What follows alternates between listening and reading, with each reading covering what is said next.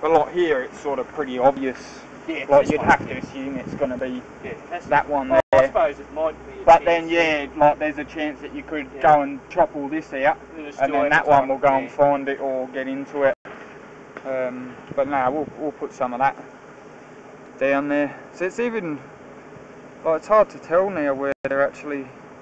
I can't see no obvious cracks or anything like that.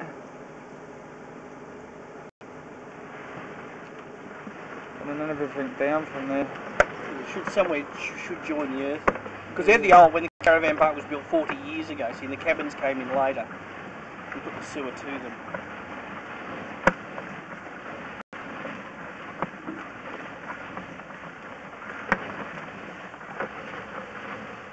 See? I think she's just a bit flat like that other one down the other side. Like, I think I'm just pushing along all that paper and everything now. Yeah, like through all the water. All the gunk. Is that the jump up? Yeah, so that's the jump up. So it is there, you can see it all. Yeah, it needs to be flushed. Yeah, these pipes, those ones are now been here 40, they're the earthenware, I imagine.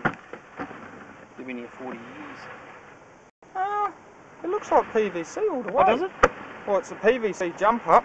Oh, okay. It's definitely, well, I'm still coming back in PVC at the moment. Oh, okay. I don't know if there is. These are old. These are the original. That's why I thought it would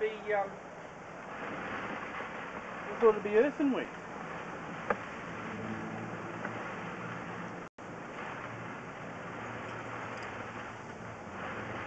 There is a bit of earthenware in there though.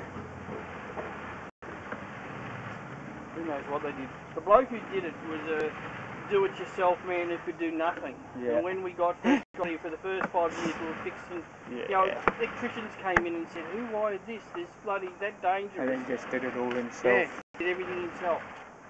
Like he built some of these en-suites on, and you got the walls.